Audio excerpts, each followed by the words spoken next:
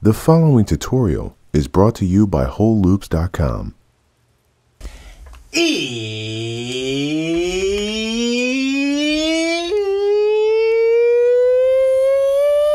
It's production time.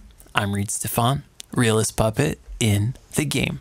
Today, we're gonna create some bending and gliding and disrespectful 808s. The demo track that I got pulled up is a perfect vibe for this, so let's check it out. Sometimes I feel like I'm on a cloud. Nothing but raindrops when I look out. Up in these hills, I can't hear the crowd. Got me looking down, I think I made it wow. The track is composed of a clap, hi-hats, rim, chant, the typical trap kit made out of pieces from the Urban Beets bundle, and the synths are from Nexus, a piano, a sine wave I made in Serum. Realest. I did some half timing off to one side and the dry signal off to the other side on both of these synths, and then used some different EQs to just dip out certain ranges that I felt the vocal needed to occupy. And then I have a bass pad and some strings that fill in the little bridge section. And on the background vocals, I'm using the brand new background sauce. Now this is similar to lead vocal sauce where you can just drop it on a raw recording, but what it's doing under the hood is actually the complete opposite. Background sauce is taking this one single background vocal take, feel like I'm on a cloud, and sending it as far to the outside as possible. Nice and wide. And I'm also using background sauce up here on my snap too to filter it in during the pre-chorus with the high cut knob right here that's moving, and I'm also using it to make it nice and wide, and we'll show you what the finished product sounds like. That's with it and without it. Let's dive in to some bending 808s. The bass line for this chord progression is already inside of this MIDI clip that I have on Serum and piano. So let's just make a new MIDI channel right beneath it and go and extract our bass. Just hit Command A, use Shift, Delete, and what we're left with is our bass line. We don't have any instruments on this channel yet, so I'm gonna go grab an 808. Actually, I've been using Urban Beets 3 a lot. Let's try Urban Beets 1. Disrespectful 808s. I'm looking for one with a kick and some long sustain to it. I like this one. It's not quite completely distorted, which is perfect because this song is a little bit softer. So I've double clicked it and it's now loaded up here on this MIDI channel. The first things I'm going to do is turn off the snapping mode, which tries to align this to some sort of a grid. We don't really need that. Voices only need to be 1. The filter we're not going to use, and I might actually turn the attack up a little bit and turn the sustain down a little bit, and that gives us some room to turn our volume up.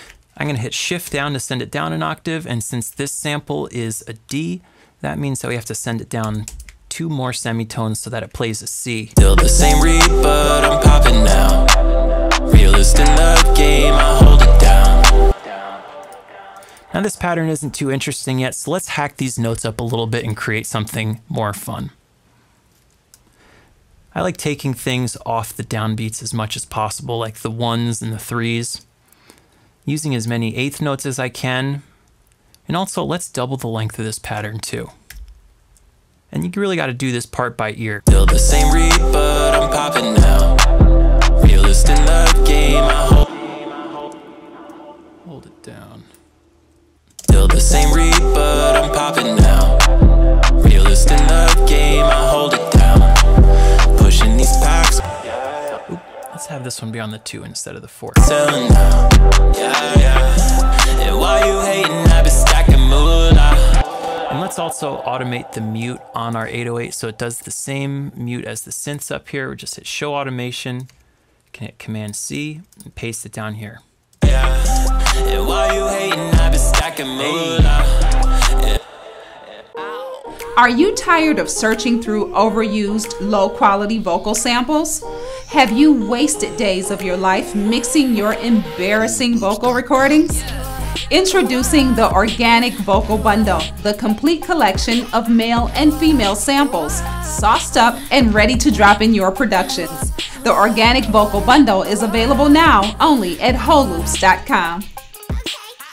So now that this 808 has a nice bouncy pattern, it's time to go in and do some bends.